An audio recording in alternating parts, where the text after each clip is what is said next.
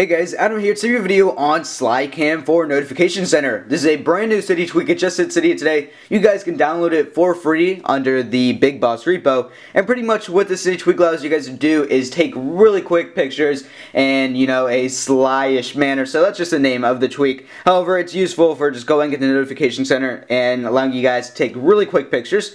So once you download this tweak, go ahead and navigate over to settings, and then you guys can click into notifications and then find the newly downloaded SlyCam and turn it on, and it will now be in Notification Center. Alright, so here's the city tweak in action, and as you guys can see here, it's really simple. You pretty much just turn it on just by clicking that power button, and now it's going to bring up a little screen where you guys can now start taking pictures. So that's pretty much a small view of your camera application, and you guys can see if I move it around, it is going to change. It's kind of hard to see on camera, however, that is a live view of your camera, so you guys can see my hand in there. And pretty much you just tap that little plus sign, and it will begin taking your pictures.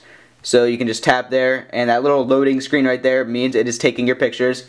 And now you guys can pretty much just go ahead and navigate over to your Photos application, and you will see those photos there. So I'll scroll down, and those are the two photos I just took with my camera using the city tweak. So guys, once again, that's called SlyCam for Notification Center. It's created by John Codes, and you guys can download it for free under the BigBoss repo. So if you guys enjoyed this video, be sure to leave a like rating down below.